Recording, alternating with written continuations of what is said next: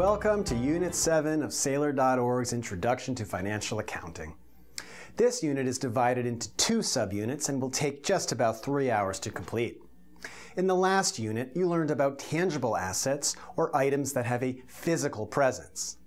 There are, however, other types of assets that bring value to a company that are not physical in nature. These assets are commonly called intangible assets. Intangible assets are often very valuable, but cannot be physically held or accessed. A few great examples of intangible assets are copyrights, trademarks, patents, or brand names. Even a company's reputation can be considered an intangible asset. To put the concept into non-business terms, if your significant other asks you what qualities you like in him or her, you might say sense of humor or intelligence.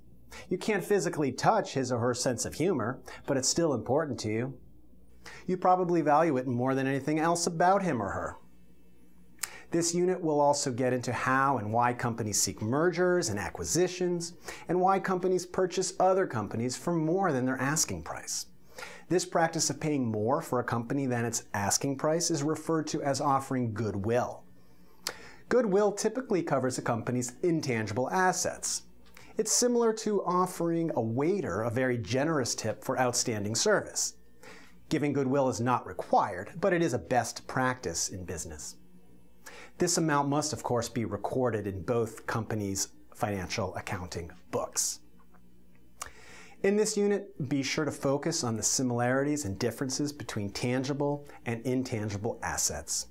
You should be able to give concrete examples of both types of assets and feel comfortable with recording tangible and intangible assets according to financial accounting principles.